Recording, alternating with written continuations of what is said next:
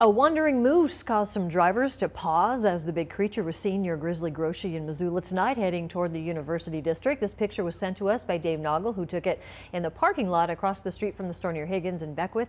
Around 5:30 tonight, some other folks called in and said, yeah, there was this moose. In fact, there was an earlier moose sighting not far from there a couple of weeks ago, early in the morning, when the moose was galloping down Brook Street in Missoula. So the moral of the story is, watch out, because there's a moose running around Missoula.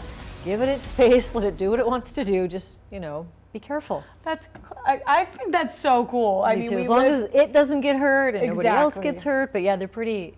They're such a majestic creature to see. Yes, and I bet, yeah, no, just seeing it, and then seeing something that we don't usually see in Missoula, I could see a lot of people being like, what? Yeah, like right there on Higgins. So go figure. Yeah. So